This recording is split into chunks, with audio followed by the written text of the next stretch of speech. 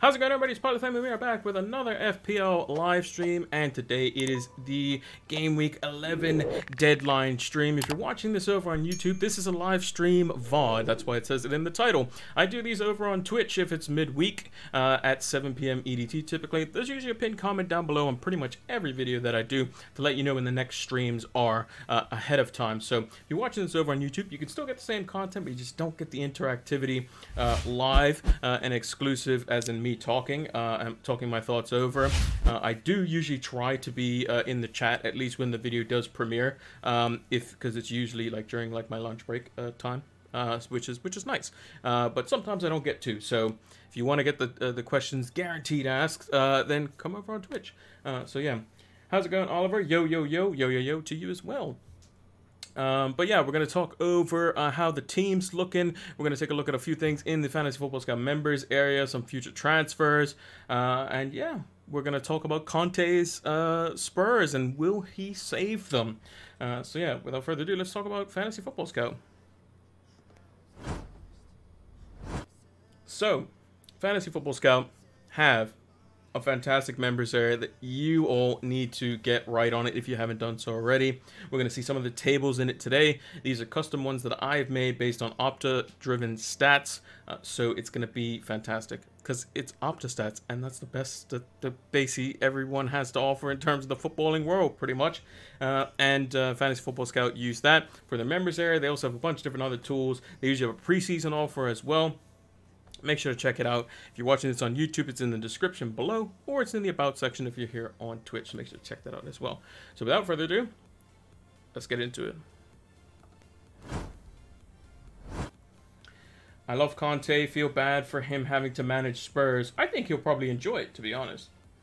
Personally.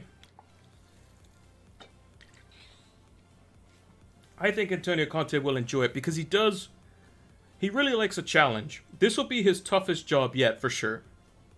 Inter had a pretty good team when he went to it. Chelsea's always had a pretty good team since Abramovich has come in, basically.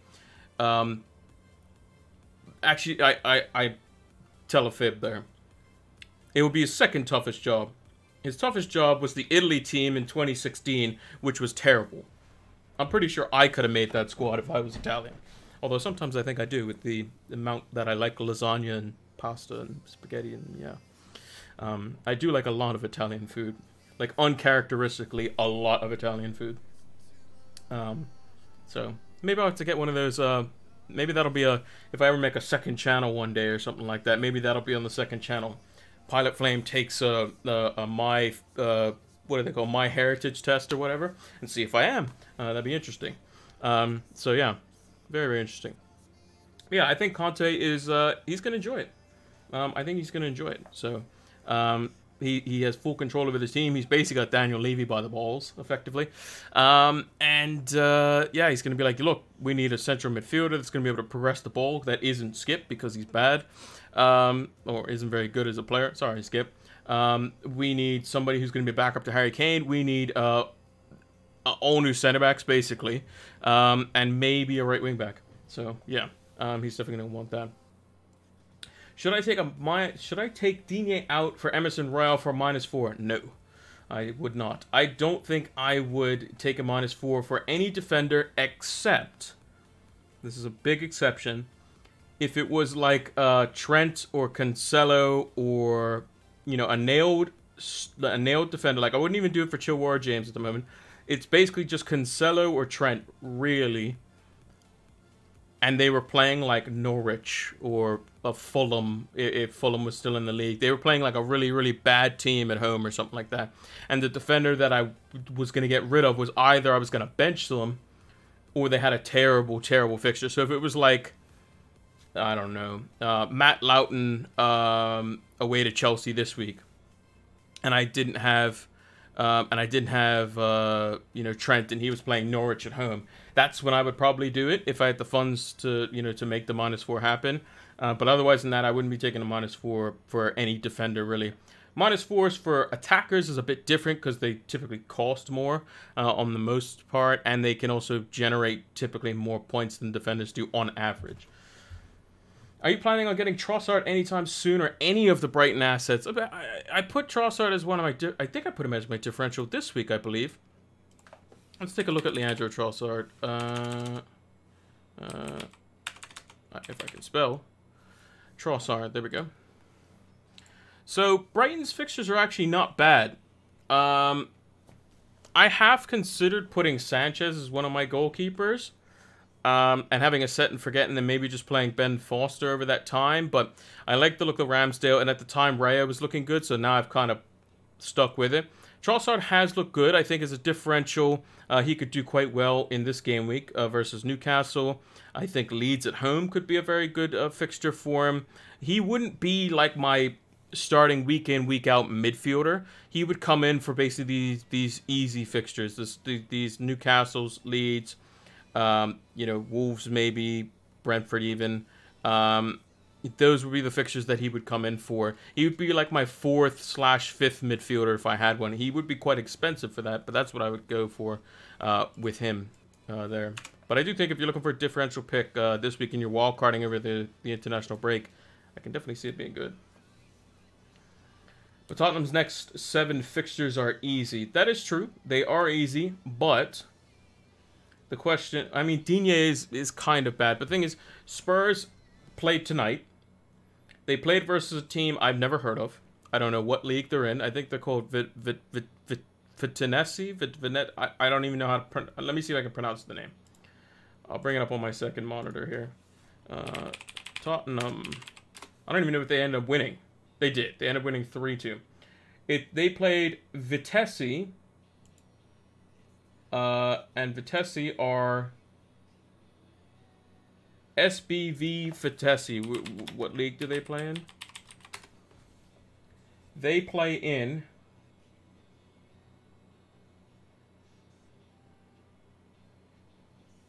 the Dutch league, the Eredivisie. Where are they in the Eredivisie?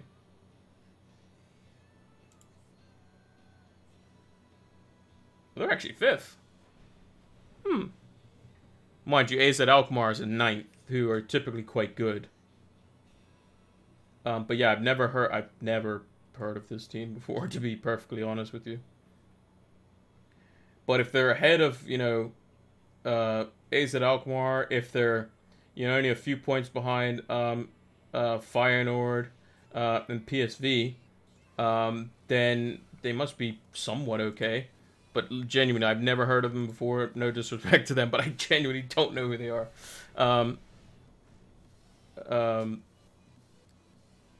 So yeah,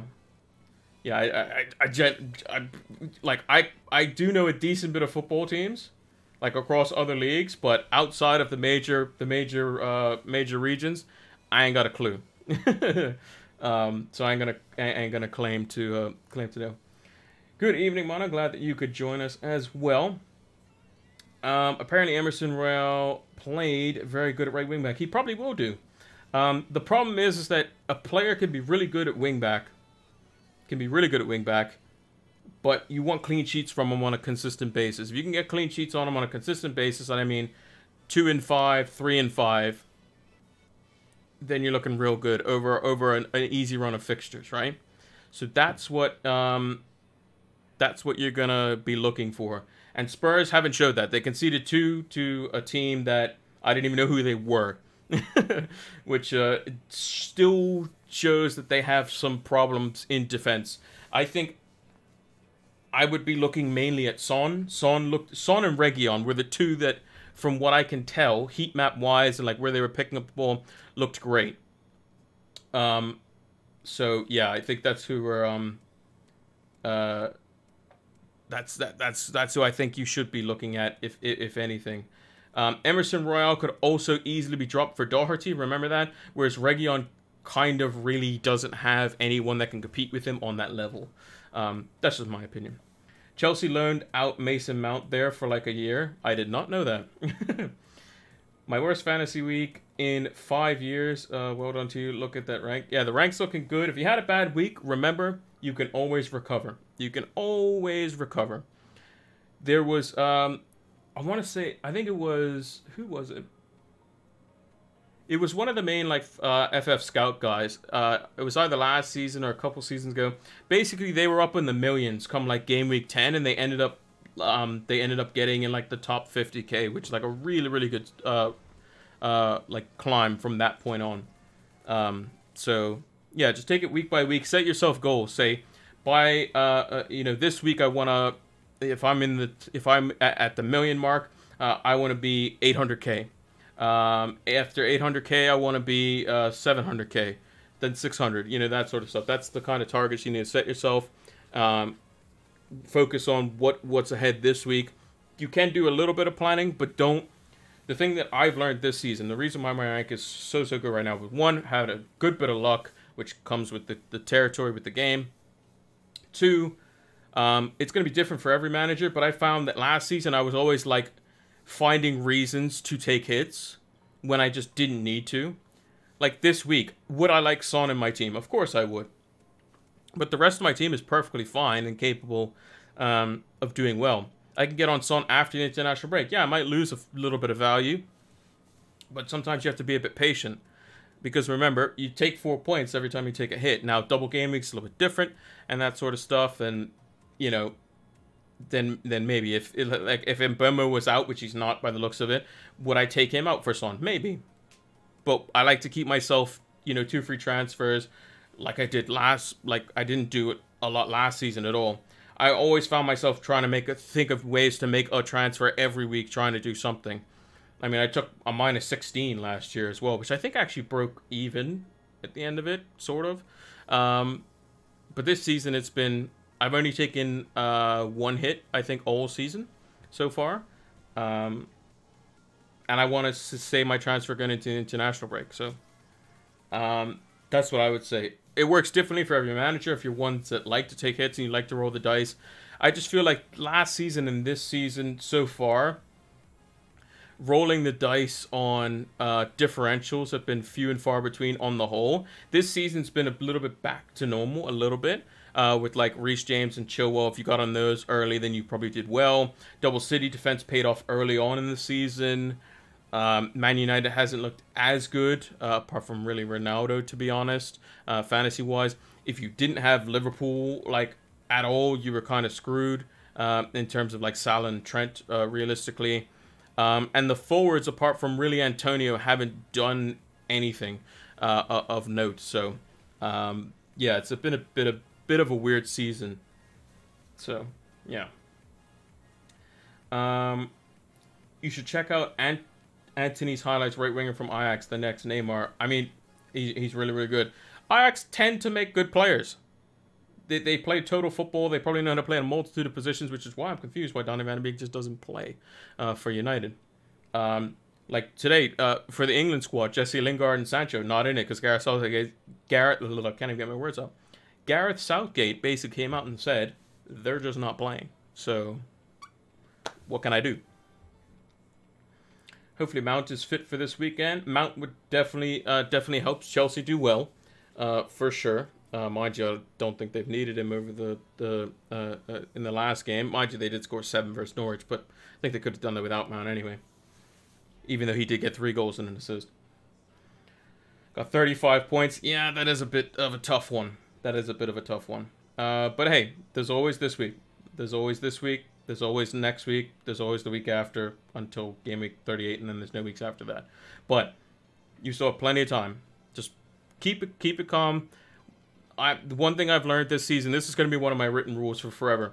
When you have more than 2 decisions, when you have like 3, 4, 5 different decisions that you can do, and you don't have 2 free transfers, so it's like I could bring in Son, I could bring in Kane for a hit, I can take out Diaz and get a triple Chelsea defender, or I can do Jota down to Rafinha or something like that because Jota's injured or whatever, and then do a hit with another defender or something crazy like that.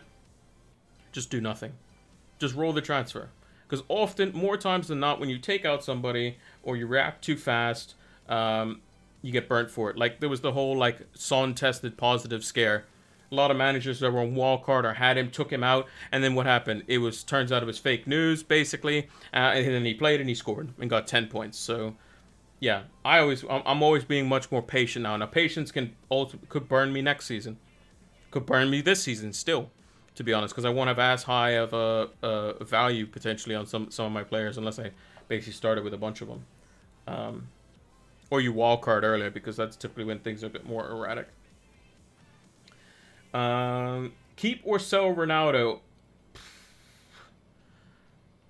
I think Ronaldo's a big game player.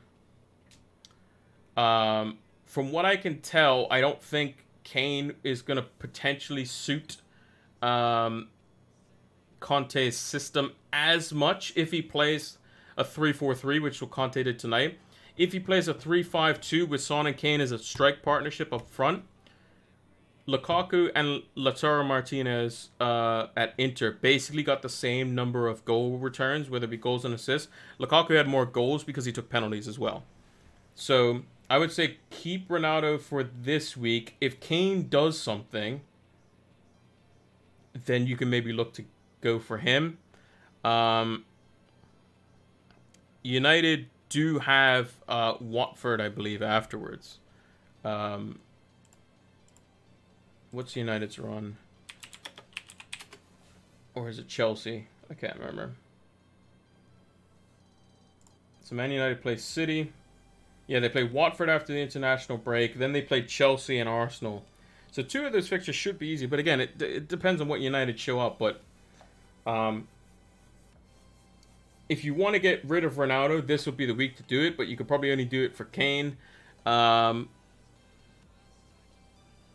Realistically, if you wanted to jump on Spurs early. But United could easily score versus City. It's very possible. The only way United are going to score, basically, is a moment of magic. They hit City on the break, or a set piece. And Ronaldo is pretty good on all of them. Yeah, my squad value probably is too much for me to focus. It's 102.5. That's one thing I haven't really actually looked at all season, basically, is squad value. Haven't looked at it. I mean, I have, because I've had to put it in some of the graphics. Excuse me. But I haven't really paid attention to it, to be honest. Like, sometimes I've been 0.1 off or whatever. And sometimes it's for the better, sometimes for the worse. But I think having more information could be just as valuable as having an extra 0.1 million, basically. So, like, I could have easily got rid of Mbeumo for Son. And be like, yeah, I'm on the Son hype train. Thinking Son's not going to play tonight. Son could have easily played tonight, got injured, and then boom, you know, then what? I'm down a transfer, and Son's now injured for however long. He's not injured. But I'm saying that stuff like that has happened in the past. I suppose starting Foster over Ramsdale was a killer. Having Havertz has butchered me. Just stay focused. Still 160k overall. Yeah, you're more than fine. You're more than fine. I mean, I benched Ramsdale as well. I had a goalkeeper that got the same amount of points as Foster. So, yeah. I did Diaz to Chilwell for Monday for mine. Yeah, I mean, you could do that too. Because you kind of figured that Chilwell wasn't going to play versus Malmo. And he's likely to start versus Burnley. There is still this thing in the back of my mind that says, like, oh, well, Tuchel said before he likes Alonso because of his height versus Burnley. We'll see. But that was, like, one of the first couple of games that he... when he was just coming into Chelsea. I have Lukaku on my bench for when he returns. I mean, Lukaku's probably just going to keep going down and down and down, to be honest. But it seems like most of the returns are just coming from the wingbacks. Whoever's playing wingback and one of the people that, you know, one of the players that's not playing the number 9 role get the returns for Chelsea. So I would potentially look to get rid of Lukaku. I mean, I got rid of him, but yeah.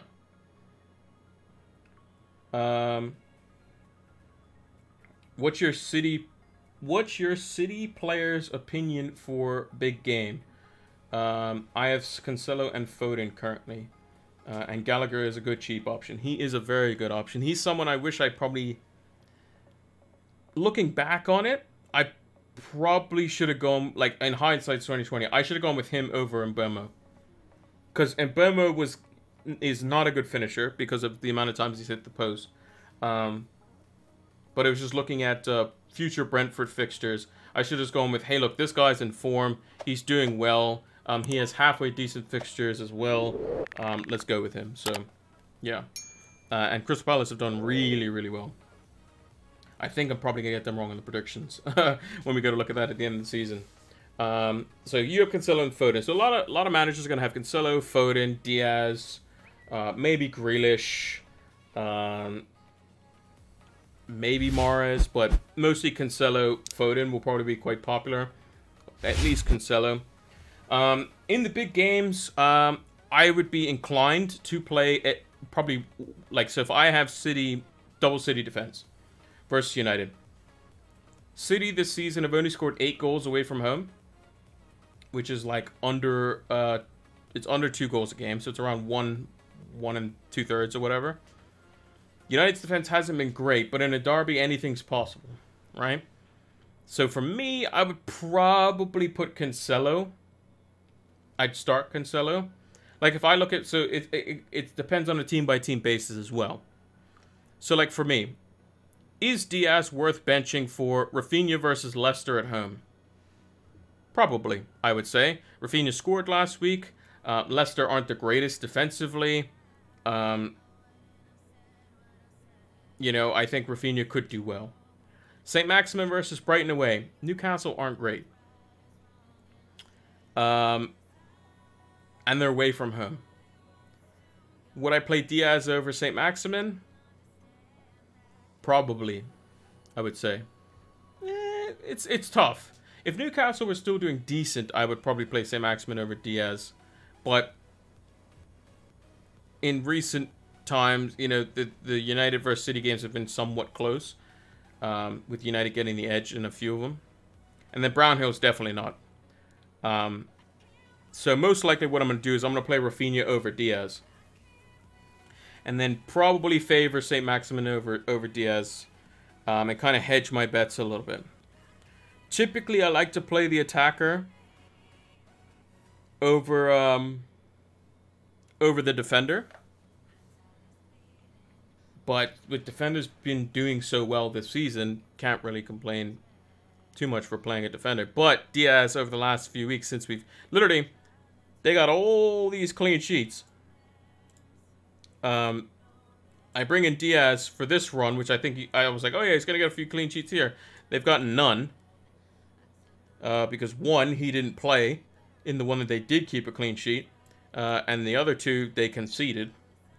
So, yeah, I think what's more likely to happen is Rafinha is going to come in for Diaz. That'll probably be most likely what I do. And then St. Maximin probably first. That's probably what's going to happen. I think that's what I had in my lineup preview as well. That's probably what I'm going to go for. Let's see. Samana's got Ramsdale, Trent, Cancelo, Chilwell. Yep, there's nothing wrong with that. Might not get much clean sheets out of those 3 this week, but you never know. Attack returns could happen.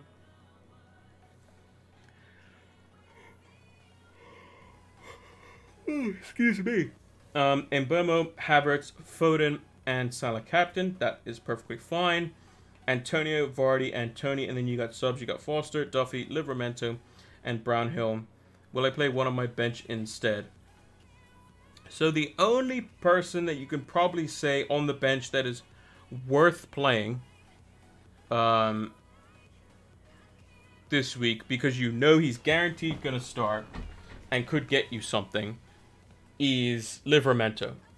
And the reason I say that is because I don't think Duffy is necessarily a guaranteed starter, but he can come on as a sub. If Brighton are up 1-0 and they want to shut up shop and they want to bring an extra defender, Duffy could easily come on. So I think Livramento should be your first sub over Duffy. And I think that the player that he could potentially play over, even though I still wouldn't do this, would be potentially Antonio. But even then, it would be still a bit tricky to do. I would just put Livramento first sub and keep the team as is, to be honest. Antonio's form across the whole season has been ridiculous. He's cooled off as of late, which is why I said to sell him last week. Got a lot of stick for that, but he didn't score. Yes, his fixtures are very good come like game week 18 or whatever it is, but that's, what, 7 game weeks away or something like that? He could be injured by then. Who knows?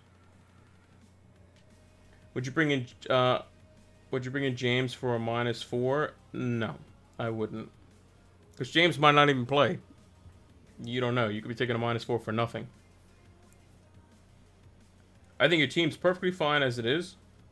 Just move Livramento to first bench, then put Duffy second, Brownhill third. That's what I would do.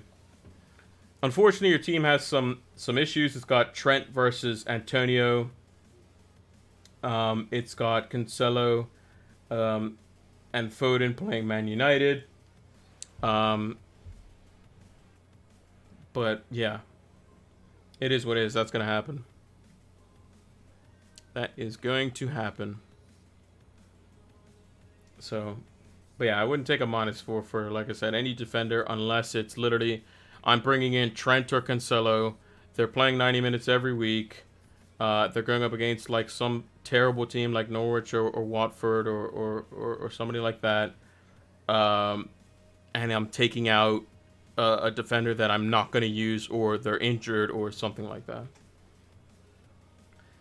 I'm happy with mine, but yours looks good too. Yeah, I mean, there's going to be a lot of good teams. I mean, my team this week could get a red arrow. Team looks great on paper. Got three players playing against Norwich, looking good.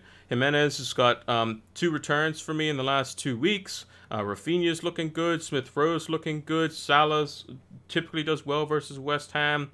Cancelo should beat United in theory. Double Chelsea defense has been doing ridiculously well for me. Everyone's jumping on them now. But I could get it wrong. It just all depends. I got the players in there. I have them in the positions for them to do well. It's just a matter of if they do. And that's where kind of the luck comes into it. The skill aspect is when and where to basically play your cards, as it were. When you gonna make the transfer? When are you gonna be active in doing it and that sort of stuff? The 7-0 Norwich for Chelsea and Havertz no-show. Let's hope Tony and Mbomo bang. Yep, that would be the hope. That would be the hope. Havertz was very unlucky. Very, very unlucky. Like, people who brought in Havertz, if you brought in Havertz and you captained him over Mo Salah, I think that was a poor decision, personally, because of Salah's form. And the amount of goals that Chelsea number 9 score is not very high. But bringing in Havertz itself in isolation as its own transfer was very, very good, in my opinion. I didn't do it personally because I didn't have the team structure to do it. But I think if you did bring him in, you would have felt very hard-pressed for him to not get anything in a 7-0, right? If me personally, now people say, oh, well, you knew this because, you're saying this now because Mount scored 3 goals and got an assist or something crazy. If I was going to bring in a Chelsea midfielder, it would have been Mount, and that's mainly because I would have looked at it for a longer term. Last season I did this a lot. I would keep bringing in players for a couple of fixtures and then want to get rid of them immediately, right? So this season I've been a bit more patient with players for the most part. Like St. Maximan, I thought I was going to get... Oh, excuse me. I thought I was going to get rid of him in a couple of weeks, and he's still in my team. So, and now, he has potentially Norwich at home and Burnley at home. So I'm going to have to make some serious decisions, because this is around the time where I might want Ronaldo back. I might need some extra funds and drop him way down to a non-playing forward. Who knows, right? Who knows? So we'll have to wait and see. But, let's take a look at one of the tables here. So the one main thing that everyone's, talking about is, should we be captaining Salah? This is the Fantasy Football Scout members area. For those that that don't know, this is what one of the tables that I've made looks like. It is sorted by expected goal involvement over the last 4 game weeks, and I've put a bunch of players that have really good fixtures this week. So like Kane and Son with Antonio Conte. which we'll talk about in just a bit, actually. Let me bring up...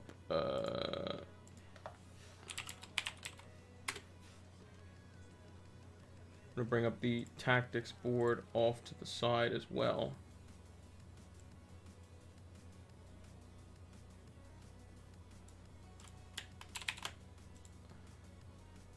Because we're going to do that in just a second. New window. Boom.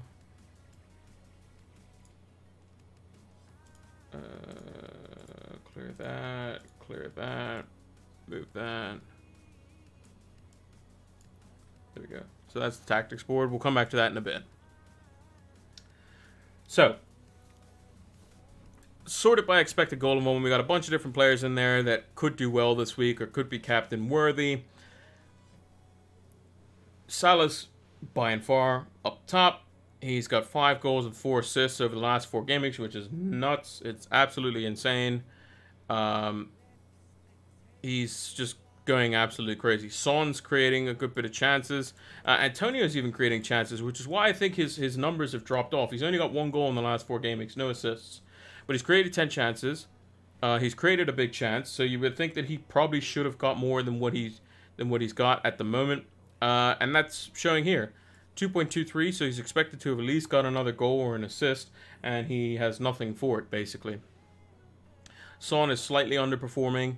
Mane is overperforming, 1.63 with 3 goals. So yeah, and there's, like, obviously the Chelsea defenders are drastically overperforming, 0.8 and 0.93 for Chilwell and Reece James, and they both got 3 goals each to show for it. So yeah, there's going to be times where they're going to be overperforming and that sort of stuff. But Salah is by and far the best captain to pick at the moment. Having other players in your team at the moment is somewhat of a good differential, since there's no premium that is rivaling Salah for the amount of damage he's doing in a game. I mean, if we just look at him, he has gotten a goal and an assist, a goal and or an assist in every game except for when they won 2-0 to Burnley. Like, some of these numbers are just absolutely, like, 13, 13, 24. And before that, oh, just a standard 7, 12, 8, 10. He's just been going crazy. The guy's got 112 points in 10 games. He's going to break his record if he keeps going like this. He is absolutely crazy. And I think West Ham, I remember him getting 2 balls over the top. It was 1-1, very cagey. Later on in the game, it was like last 15, 20 minutes or so. Two counterattacks by Liverpool. Bang, bang. Salah on the break. 2 goals. Game over. And I think Salah, against West Ham, is the team he scored the most against, with 9 goals, I believe, in the Premier League, which is an interesting stat because it seems like he likes scoring versus West Ham, which is good. So yeah, it'd be foolish to captain anyone but Salah, in my opinion. Even though he just got an assist last week, I think he's going to get something in this game. West Ham can be playing as well as they want. Salah's probably going to get something. So yeah.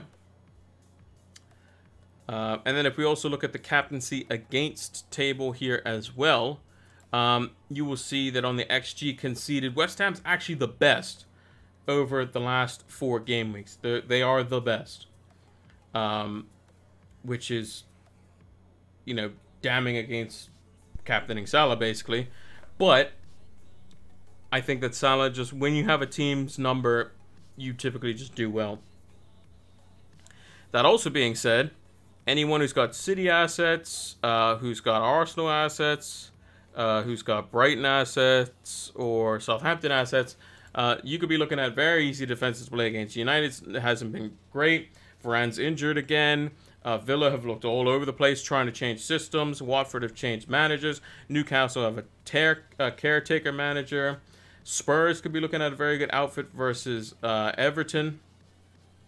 So, yeah. And Everton could be a lot worse. They've conceded 15 big chances and only conceded 9 goals, which is It could be a lot worse for them, basically. Could be a lot worse.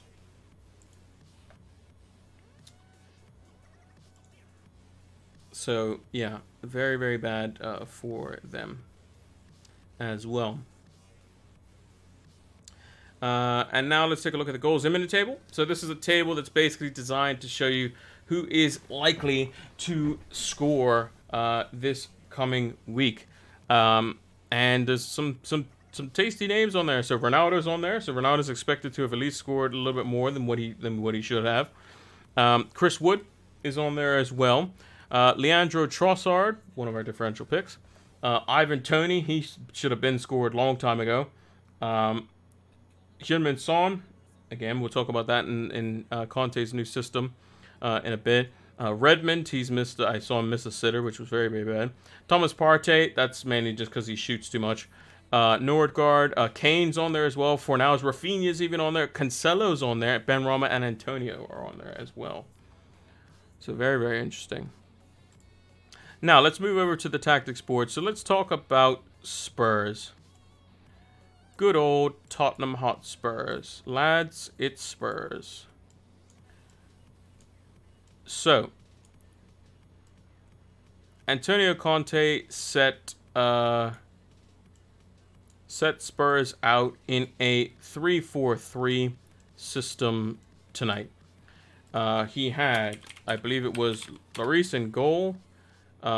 He had Ben Davies at left-sided center back. He had Romero as his central, basically playmaker in the back three. And the other center back he had was Eric Dyer. At least I think that's how it was lined up on paper. Let me go. Tottenham. Apparently Dyer was the central of the three center backs. Well, that's kind of weird because I think Dyer could be quite good at driving forward, but regardless. Doesn't really matter too much in the grand scheme of things for the time being. Then he had Reguilon at left wing back. He had Emerson Royale at right wing back. He had Oliver Skip and Højbjerg. I think I did not spell that right. How do I spell Højbjerg's name? Højbjerg.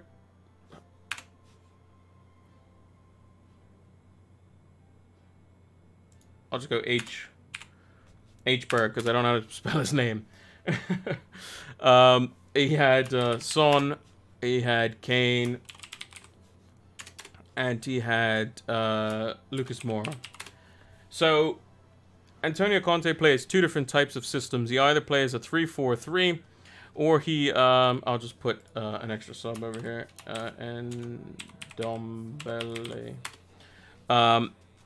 A 3-4-3 or a 3-5-2 with a duo strike partnership. Now, in his 3-4-3 days, this was mainly at Chelsea. You often saw in that system, you had a back three with typically both center backs capable of being very solid defensively, but also making driving runs forward on the outside to help support the wide fullbacks. These fullbacks often got very high, very wide on the touchline, using to create chances from deep or getting to the byline and looking for cutbacks. In central midfield, this was occupied by two very destroyer-like midfielders. Matic and Conte are two that spring to mind in Chelsea's system, which could be expanded upon if they needed a bit more guile. If they're playing against a team where they needed a bit more creativity from deep, one could potentially be sacrificed for the likes of a ball carrier out of midfield rather than just a straight destroyer and just simple passer of the ball. And one that springs to mind for Chelsea would be Cesc Fabregas. But typically, it's played with two destroyers on the most part. And then in the front three, the forwards, would not be wide players. They'd be tucking inside, supporting and getting close to the central striker, who would often occupy this portion of the box, and the other forwards occupying this area or this area, and you know, allowing for you know, runs in beyond the forward. This forward as well could typically occupy this space and look to link play into the like sides of the box, or look to link play out wide to the fullback. So the striker is very crucial. Diego Costa was the main focal point for Chelsea during Conte's title-winning season. Now, what Spurs will probably most likely play when the transfer window is over, if Conte can get this sort of player, is they need a proper destroyer, and they need basically a midfielder that he likes, that can basically play Barella's role at how it was at Inter. A very progressive midfielder, could often pick up spaces in and around the box, very creative, but also able to get back and into shape when needed, often playing in this right-sided central midfield role, which we shall show you what the system looks like instead. And it looks more like that. So in a system, they play a very tight, a very low block. They get back into shape. They play very compact, giving space out on the flanks, and looking to once they're in shape, looking to press in this area and spring into the counter when available. That is what Spurs are probably eventually going to look to do once they get basically... I'll just swap these. So I think Ndombele can play this role, but I think he might get ditched for somebody that can potentially be a bit more up and down the field. They need someone who's going to have a lot of energy and also very consistently creative. Ndombele is very good at driving with the ball as well, so maybe he could be used in like the box-to-box position in here, because he can beat a press, which is very useful. So what I think will probably happen is Skip will get replaced by somebody, basically. So some defensive midfielder. Think Brozovic at Inter. Very good destroying midfielder that can play out from the back quite well. Højbjerg can play more as that box-to-box midfielder, and then Ndombele can be that more creative force, getting alongside, getting up with the strikers, typically in these positions, making runs into the box as well, and just creating more. Reguilon, I think, is a perfectly fine left wing back. Emerson Royal being a good sided right wing back. The other position that would probably need to be changed would be center backs. So one of the changes I would make immediately would be Eric Dyer would be replaced in the current team, if they were only allowed to make, you know, a signing or two in the window and save things for the summer, would be Japhet Tanganga. Very dynamic, very good with driving the ball, has incredible pace, and very young, and can help out Emerson Royal if he gets beat in basically these spaces here. Tanganga could be just used as very good cover, and they can focus mainly the driving runs from this center back, which I think would be the change. Now, this center back could be a bunch of different players. You know, I'm just trying to think of who would be potentially a good Conte, Inter Milan. Trying to think who played left. I want to say it was De Vrij.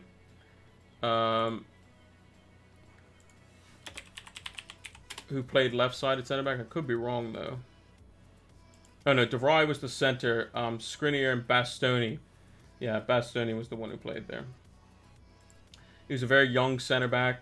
That was very good at driving with the ball, very creative as well. So they basically need a Bastoni-like replacement in that area. And then this center back, which I think Christian Romero is very good at, he was for Atalanta as well, playing as this like deep-lying playmaker, to allow switches outside to the fullbacks in high and wide areas, or playing deep balls into the channel for Kane or Son to run onto. But typically what the tactic is going to be is when out of possession, they will compact into a 5-3-2 out of possession.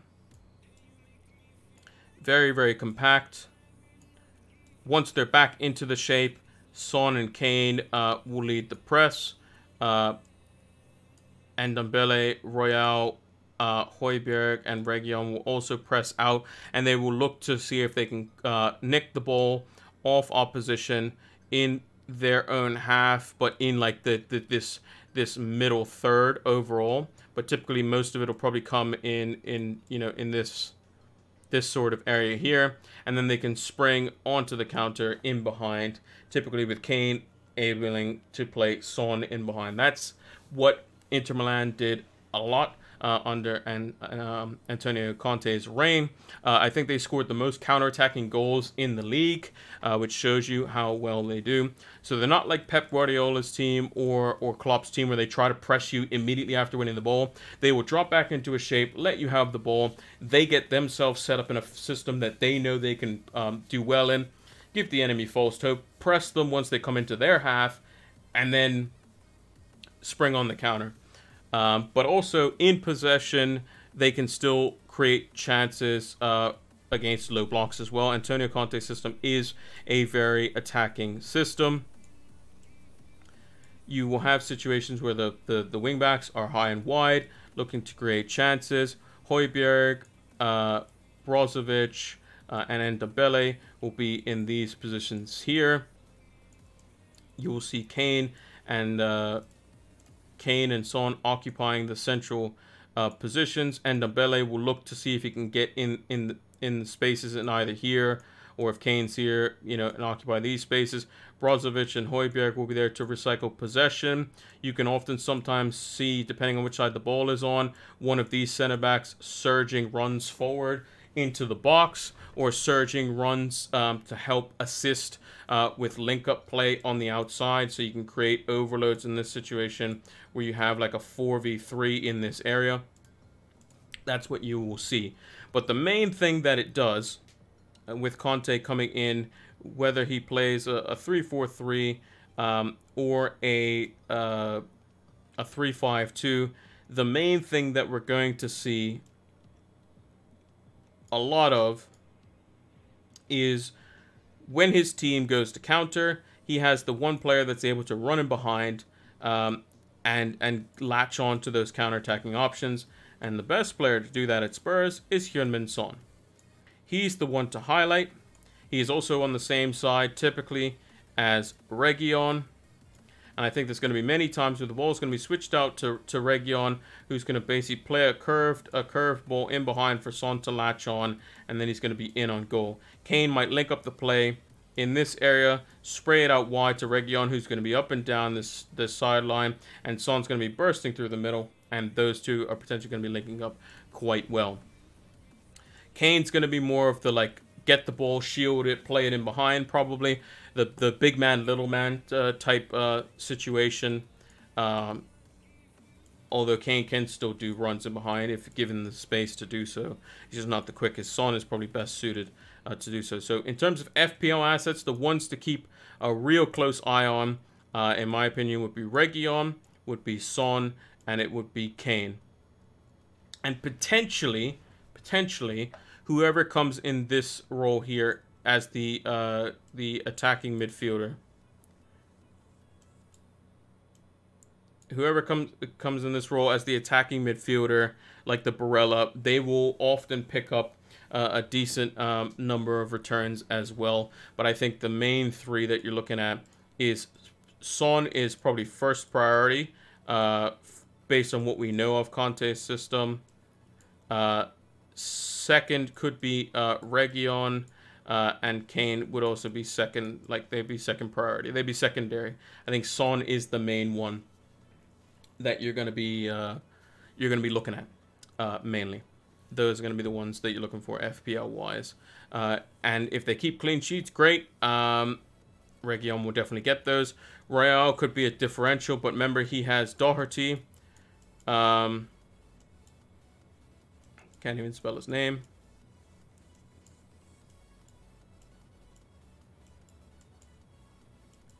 Don't even know that's how you spell it, but Doherty could be a backup to Emerson Royale. There's no realistic backup to Reguilón that how Conte wants to play. He wants his wingbacks to be up and down the pitch. Up and down the pitch. Ben Davies isn't that. Reguilón has a fantastic delivery. He's up and down the pitch. He's very good, or at least he's solid defensively. And he's only going to help even more when they get a center back who can occupy this position, similar to how Antonio Rudiger does for Chelsea.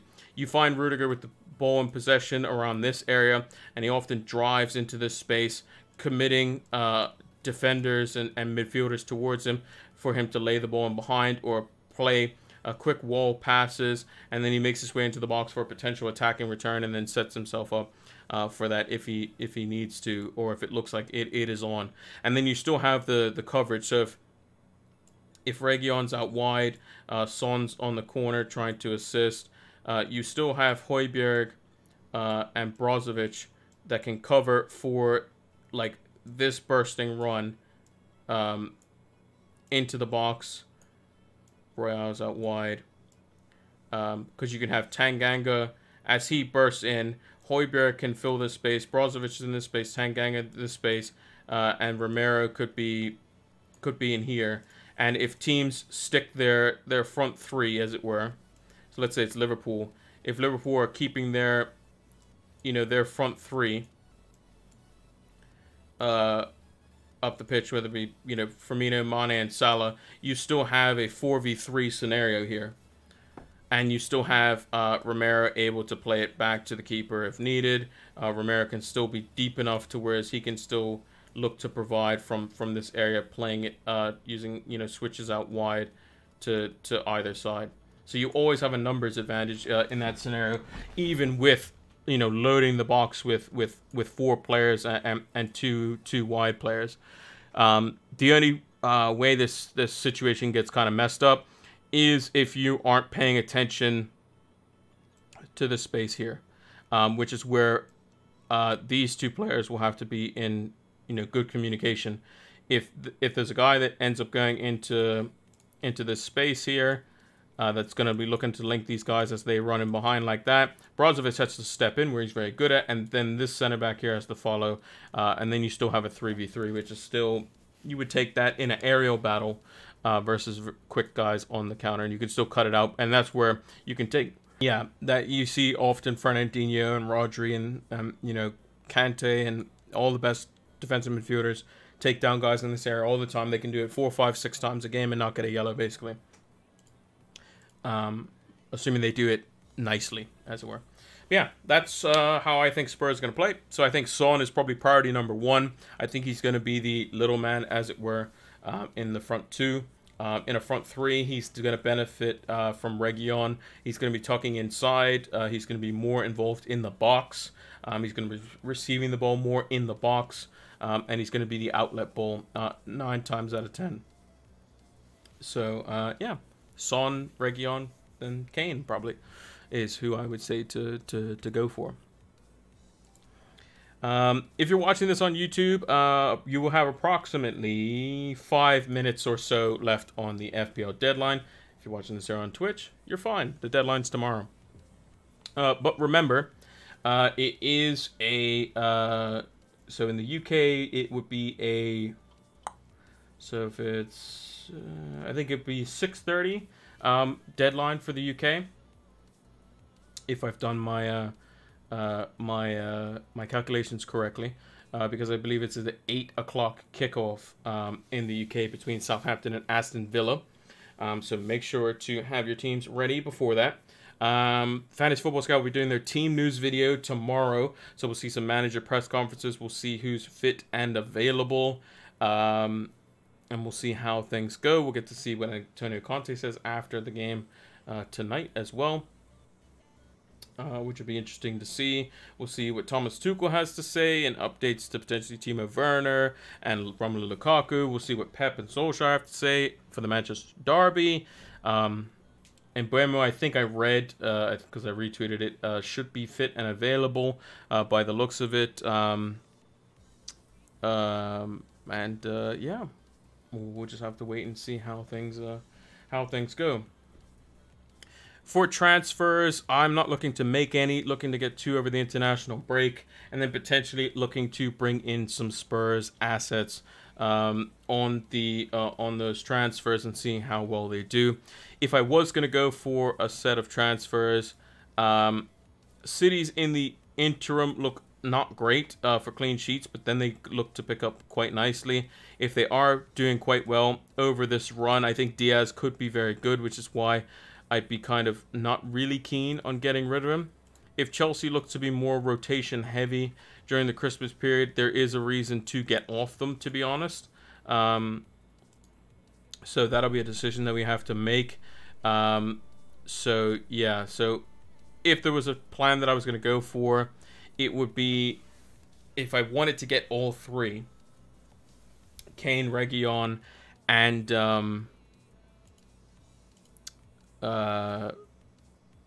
Son, I have to get rid of Rafinha, I believe. So if I wanted Son, Kane, Reguilon, yeah, and Keenan Davis, I would have to get rid of Rafinha. And I'd have to keep Mbeumo and Smith Rowe. I would then have to play at least 4 of my defenders every week. Triple up on Spurs could be a bit heavy, to be honest. So I don't think Kane is necessarily the need. He will be on penalties, though, which is nice for Spurs. But penalties might come from Reguilon or Son, and players like that getting taken down. But it all depends on how the system is played. If it's a 3-4-3, Kane's value definitely goes up. If it's a 3-5-2, I think Son's value is way higher than Kane's. But yeah, so we could easily go, we can use our 2 free transfers and go Reguilon and Son in for Diaz and whatever midfielder we want, because it doesn't matter which one we get rid of in that case.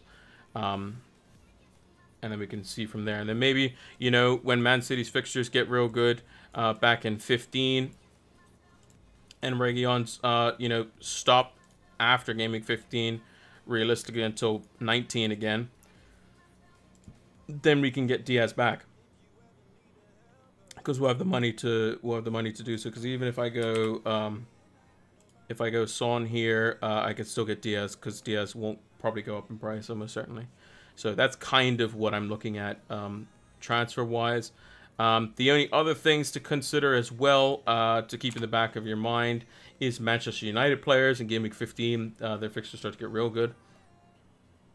Specifically, so are we gonna have funds for makeways for Ronaldo?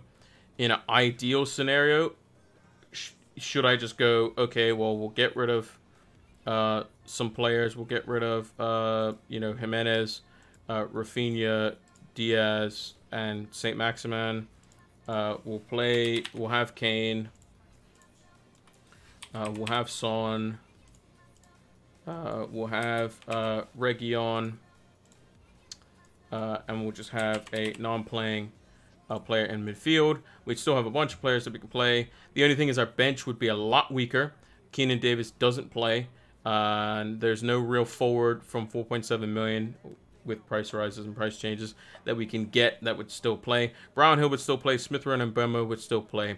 So for the most part, every week we play a goalkeeper. We'll probably play at least 4 defenders, most likely 5. We play Son and Salah. We play Kane. And then it would be 2 of Mbeumo, Tony, and Smith Rowe, most likely. Which is something I'd rather have, like a Broha or somebody like that in this spot, which we can still do if we didn't have Reguilon. If we had, let's say, like a Lamptey as an example, or a cheap defender, Davis could still be like a Broha as an example. And we still have 0.3. And that would be for a -8, basically. If we were to do that. We could also do that over a couple weeks. And then if we've looked to Manchester United players, Kane can come out. We can go for Ronaldo, and then Son can go down to whatever Man United midfielder we would want, potentially if United are doing well.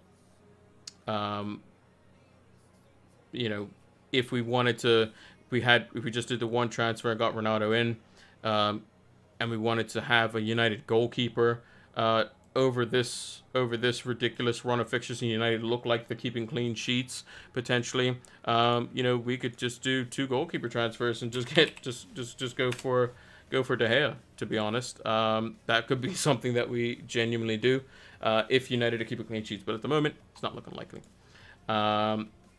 So yeah, that's going to do it. This is how the team will probably look like. I'll do a tweet. I won't know because this you'll be seeing this on the deadline, which it should be the deadline by now.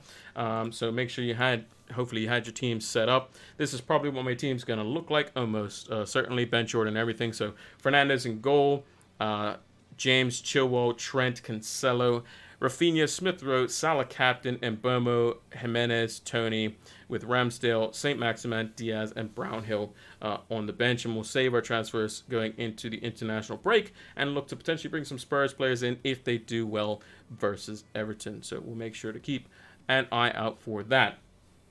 Also, one last thing to note. Actually, I'll mention that when I go to the big screen. But we'll talk about Fantasy Football Scout one more time before we log off here. So, if you haven't heard about Fantasy Football Scout, we use some of the tables in the video. Make sure to check them out. And, yeah, they're great. Opta-driven stats tables. You can customize them to basically any stat you want. There's, you know, heat maps. There's player comparison tools. There's a whole bunch of different stuff in the members area. Make sure to go check it out. They also do exclusive videos and stuff for members only as well. So make sure to check that out as well. Link is in the description or in the about section, depending on which platform you are on. Now, let's move over to the big screen. So that is going to do it for the deadline stream. This is a live stream VOD. If you didn't know, I'm going to try to be in the chat, like I said, for it. So if you saw me in the chat, hi, this is Pilot Flame from the past. So yeah, I'll try to be involved in the chat for that. Also, the international break is coming up as well. There's going to be videos over the international break for that. For game week 12, now I will be on vacation for game week 12 basically, and game week 13 and whatnot. But for game week 12 specifically, I'm going to be doing not as many videos towards the end of the week, and that's because there's for those that play a lot of video games, Final Fantasy has an expansion coming out for Final Fantasy 14, so I'm going to be playing that. But for those who play FPL and don't care, it's fine.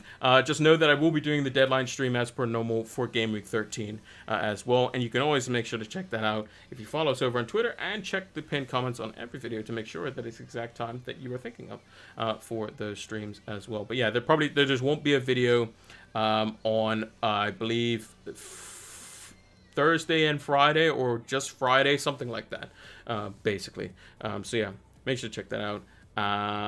And I'll try to keep you guys posted on Twitter and in the YouTube community area, where I post the content list typically when I have a bunch of videos to do. So we'll do that over the international break. So yeah, the next video that you'll see is going to be, well, it'll be this VOD, but it'll also be the tactics talk for United versus City, and that's going to come out on Sunday. So make sure to check that out as well. And until the next one, take care.